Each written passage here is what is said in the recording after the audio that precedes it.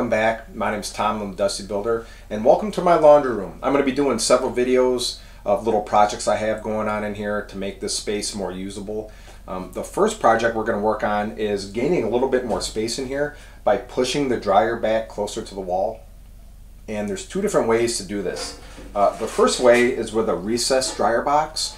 We're going to talk about the proper way to install this. The way that my house didn't allow for the use of one of these, safely anyway. And then we're going to talk about another solution, which is one of these slim fit periscoping contraptions. We'll talk about these, the safe way to use these, and you know, I prefer not to have the local fire department come and put out a fire. Dryer fires account for over 15,000 fires annually, so stick around. This will be informative. You won't want to miss it. So for these recessed dryer boxes, it has to be bigger than a 2x4 wall. I thought, since I have an inch of foam on the outside of my house, I thought I might be able to somewhat, you know, make a channel in here and then have room for a 90. It didn't work. It was a bad idea. Now I have some drywall to patch up, and then we're going to use this. This is going to be our solution. Okay, so we're outside in the Dusty Builder High Performance Building Lab, and we got a mock-up of what this would look like on a 2x6 wall. We just secure this to the studs. We have a spot here for the drywall, and my plan was just to have vent directly to the exterior. And then so with this plywood mimicking my exterior sheathing, we're actually in good shape here. We got enough room for the dryer exhaust vent, and we'd be in really good shape.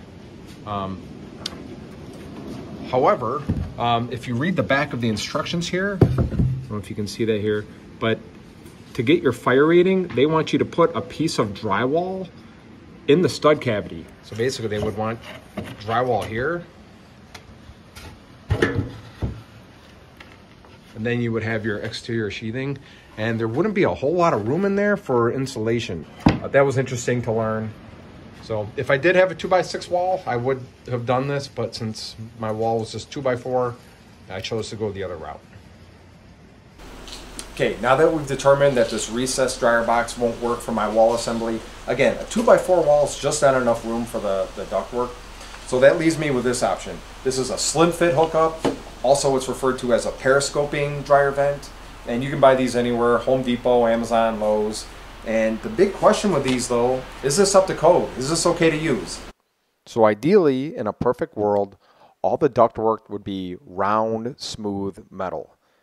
Now, since we've determined we're trying to save space, a lot of people will try to use this flexible, rigid dryer ducts, and the ridges have the propensity to collect lint, which could lead to dryer fires.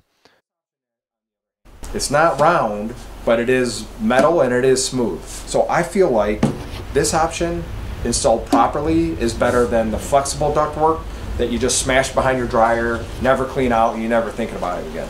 So this is the option I'm going with. If you have a different opinion, or if you're a pro, if you're an HVAC guy and have a different opinion, I'd love to hear from you in the comments section.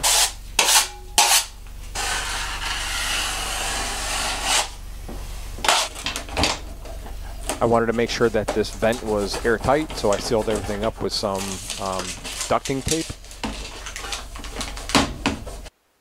And the way we install the vent, the crimped section goes to the inside of that exterior duct. That's just 4-inch ductwork.